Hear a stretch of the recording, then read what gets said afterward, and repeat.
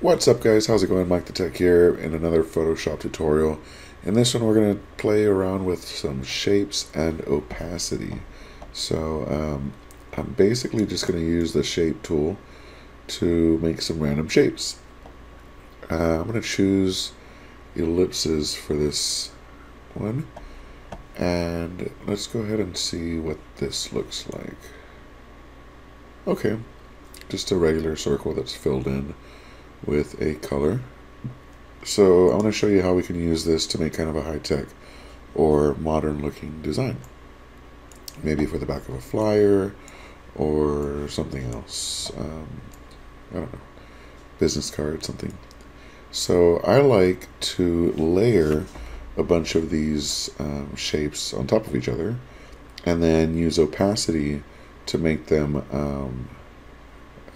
kind of transparent, and that way you can see through each one in different areas. I'll show you kind of what I mean. I'm going to use Control C to copy this and Control V to paste another one.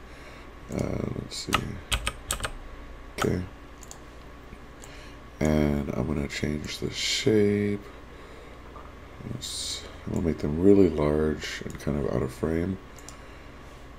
And then I'm going to paste another one.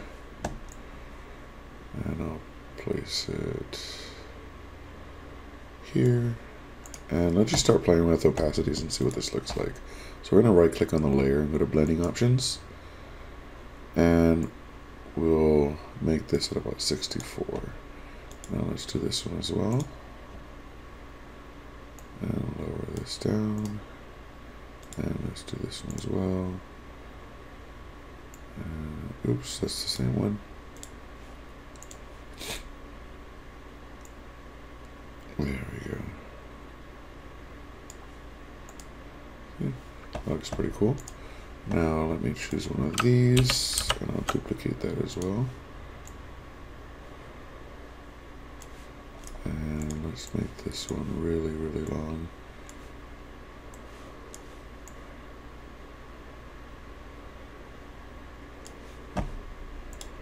Cool. And we can go in and add some color here as well and play with that.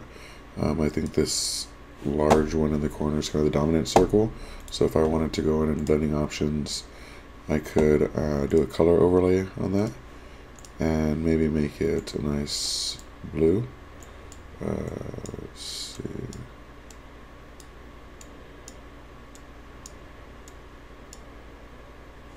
Something like this. Yeah, some sort of overlay like that.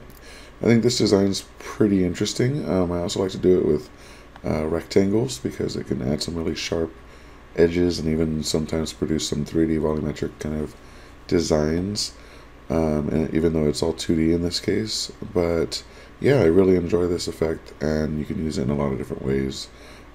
Play around with it, get artistic, and see what you think.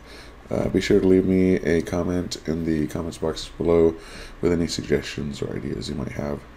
Aside from that, thank you so much. Keep an eye out for new videos. I'm considering doing 365 videos this year. Not necessarily one per day, but trying to at least get that many videos. So maybe making a bunch of them and releasing all in one day like I did yesterday. But yeah, more videos on the way. Hope you have a great day.